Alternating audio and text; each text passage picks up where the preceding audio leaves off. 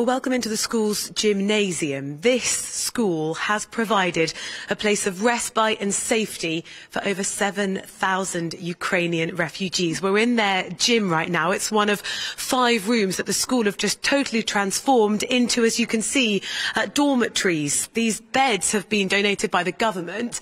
And then the toys you can see in the blankets, they're all donations from local Hungarians. You can stay here for 24 hours. There's a free shuttle bus. We're just a kilometre away from the main border crossing from Ukraine into Hungary, and this then becomes somewhere of warmth, safety. You can get food. It's empty now because everybody's having breakfast, and the cleaners have just been in to make sure that this is all ready for anyone who wants to stay tonight, anyone who needs to take some shelter.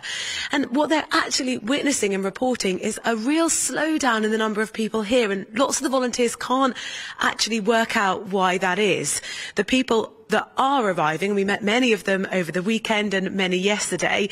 Many are coming here, and it's not just a place to sleep. There's plenty of beds all the way around here.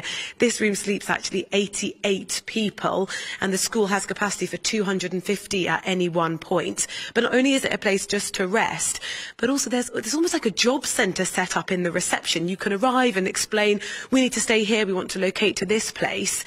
But there's organisations providing professional advice, sitting down people, often who don't speak Hungarian, who may speak Ukrainian, to say, look, what kind of skills do you have? These are the type of job opportunities we could offer you in Hungary, as well as transport then to other places. Many of the volunteers that I've been speaking to this morning just turning up every day to make sure these places are prepared so there's somewhere safe. You can see behind me there's one lady there with her 3 sons. They can spend time here to just rest, recuperate, and for many of them then work out what the next step's going to look like. Rosie, really interesting seeing all of that. Just a final thought. What happens to the local children who obviously would normally be using that school? Are they being sent to school somewhere else? I know schools have closed in the sort of border area of the town, but what happens to their education? Yeah, so this is a school for 14-year-olds and above. It's sort of a technical college. All of them, having practiced learning from home in the pandemic, are doing exactly that.